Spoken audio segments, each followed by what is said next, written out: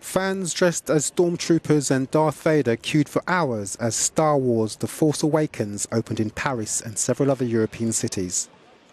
The much hyped and hugely anticipated film in the sci-fi franchise received rave reviews from viewers.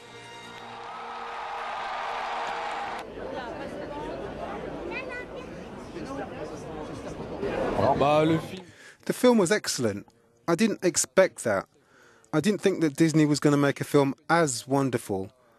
I'm amazed. It's enormously different from what we've already seen. It really respected the old trilogy. We, the fans in our 30s, really enjoyed it. We're looking forward to the next one.